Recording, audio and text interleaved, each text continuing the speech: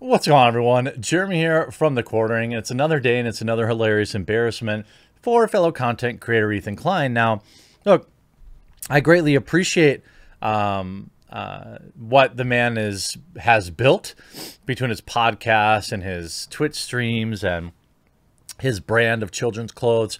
These are all very big accomplishments that have netted him and his wife a lot of money, and you have to respect the hustle. There's no amount of criticism that will ever take that away from him. However, his unique brand of sanctimonious criticism is wearing thin on a lot of people, and now he's taken it to Twitch, and it immediately backfired on him. Not to say that some of the criticisms weren't warranted, as in my opinion, they are in some cases, but there's something special about them coming from Ethan Klein, a man who is himself deeply flawed and has a long history of hypocrisies well cataloged on YouTube when they haven't been mysteriously flagged down. But this time we had a hilarious backfire as H3 rejoined Twitch. And how does he do it? What does he want to do when he gets back on Twitch? Just start criticizing the largest streamers on there, because that's what he does to get attention. Now, you might argue, Jeremy, isn't that what you're doing? Maybe I am. But that said, H3 rejoins Twitch, and he's already flaming Adin, Ross, Trainwrecks, and more. Except the funny thing is, the man just doesn't have a position of moral superiority to speak on. You know, there are like laugh tracks of him dropping the N-word on Twitter. There are numerous sketchy things that were done. Obviously, the very public stuff between him and Trisha. But this is a little more hilarious for me. Ethan is deeply immersed in internet culture. He shared his thoughts on everything from Bryce Hall's mental stability to James Charles' social media return.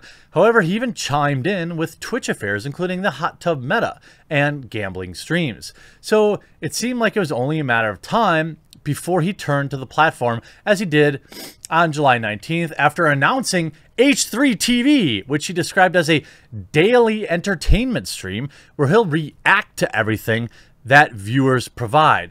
Understand that reactionary content is literally the easiest type of content to make.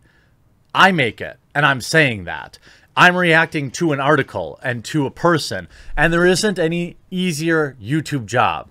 I can't imagine. I suppose, unless you're like a beautiful woman and you're doing like, I don't know, try-on hauls or something like that. This content, the difficulty is in knowing what your viewers want to hear your opinion on, not in actually doing the work. So H3 launching another low-effort project is no surprise to me.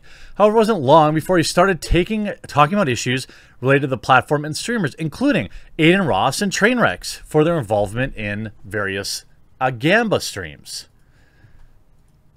And of course, if you're going to clout chase, you start at the top.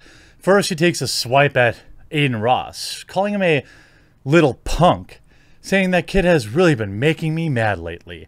The Gamba stuff and the crypto stuff. He's just not a good dude. I don't know him personally, but it seems like he's willing to do anything to make money off the back of his fans and laugh about it. Says the guy who deprived his fans of content on his main channel for like a year, said, you know, depression, only to release a video selling them a microtransaction mobile app. That was how he returned. Okay, so I don't have any problem with selling products to your viewers at all. Of course, the crypto stuff is not okay. But you admit you don't even know him. You clearly aren't really that familiar with his content, and you say he's not a bad dude. Then he goes on to criticize Trainwrecks. I've heard about this guy. He just gambles all day. I personally find this to be really messed up. Wow, thanks, Ethan. Great job. Let's see what he's doing right now. Let's go check out Trainwrecks and get kids hooked on Gamba. However, when he tuned in, Trainwrecks wasn't gambling. He was playing Rust, after all. Despite being one of the most prolific Gamba streamers on the platform, it's not all he does. He still streams games. So you see this clip. Let me see if anyone's gambling right now. Let's see. 25,000 Trainwrecks. I've heard about this guy. So this guy just gambles all day. Now, I don't know All if you day, guys huh? are going to get offended, because I know you guys are all Twitch Denzians and stuff, but I personally find this to be really, really, It's actually really, denizens. really, really messed up, dude. Yep, just got to skip that ad, Ethan. Yeah, Can't no. let him make any money while you're making money off him. Let's see what I he's get up it. to right now. Yep, okay, let's see. Let's watch see. Trainwrecks. Get kids hooked to gambling. It's Yep. awesome. Awesome. Yeah. Here we Oops. go. Oh, he's just playing video games. Okay, fuck me then. Oh, whoops. Whoopsie. But it wasn't all about flaming other streamers. Ethan watched one of Amouranth's ASMR streams for the first time, and he was impressed. Dude, this is awesome, he said, watching her lick a microphone. He went on to say that he thought she was great and respected her hustle, but was shocked by the content and claims that it was mostly spicy he'd seen on Twitch and believed it would be age-restricted on YouTube. Later in the stream, he sorted out his issue with Adin via a conference call. He gave him the benefit of the doubt for his involvement in the crypto stuff. However, he still had stern words about Gamba streams. Wow, thanks, Ethan. Thanks for your approval. Like, who anointed this dude the moral compass? And finally, one person pushes back. xQc calls H3H3 shameless for his criticism of Twitch streams. Over the last few months, Gamba streams on Twitch have been put under the microscope and drawn criticism from different corners of the internet, particularly because they're being advertised to younger audiences. By the way, I 100% agree with this.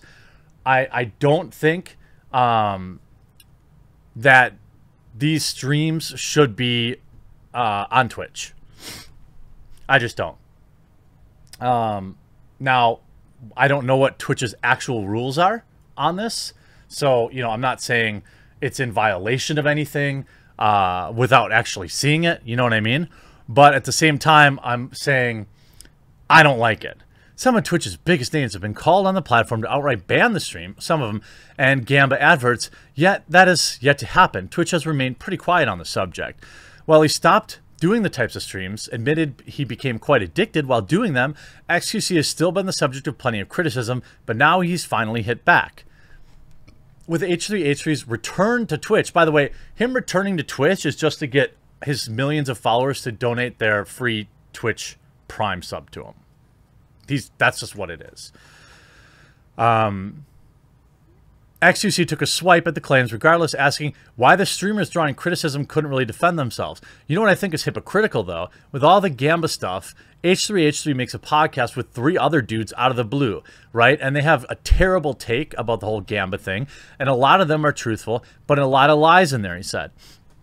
I asked to disprove some of the arguments. Nobody replies.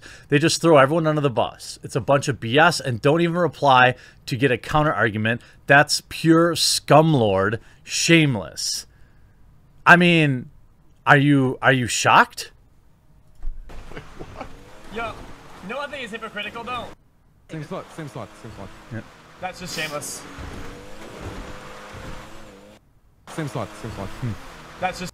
Okay, it's up to you. And don't even reply to get a counter argument. That's just pure scumlord. Same slot. I don't disagree with him. Now, I think that, you know, Ethan is smart in that if he can go and kick the hornet's nest of a guy like Adin Ross, who is leagues more popular than Ethan Klein, or xQc, who is leagues more popular than Ethan Klein, if he can get them talking about him, they tune into his show. That's ultimately, at the end of the day, what all this is about. And that's, hey, look, that's part of everyone's hustle. I mean, that's part of what we're all trying to do. We're all fighting for viewership. We all want you to view in, tune in, and we want you to subscribe and stuff like that. But there's something different. And I admit, obviously, I have bias. There sure feels like something different when Ethan Klein is moralizing over people. I'm sure he would say the exact same thing about me. I'm sure he would dislike me pointing that out because he obviously doesn't like me either. You know, and I thought there was one time where I thought maybe we'd be able to bury the hatchet, but the dude is just so hateful, just so angry all the time. I mean, he doesn't even know Adin Ross from he's never even met him, and he's calling him a terrible person. Then he makes a claim about Trainwrecks, and he's incorrect there. And then he goes on to And by the way, I thought this kind of stuff wasn't allowed on Twitch. I thought you weren't allowed to stream snipe. But I guess Ethan Klein gets to do that for subs. He gets to go and kick the bee's nest of all the most popular streamers to quick. It's just smart business for him. But I don't think you can do this on Twitch from what I understand. But maybe I'm wrong about that. Good luck being the moral overlord of Twitch now that you've conquered YouTube, Ethan. I'm sure it will go well. Hope you enjoyed this video. We'll talk to you again real soon.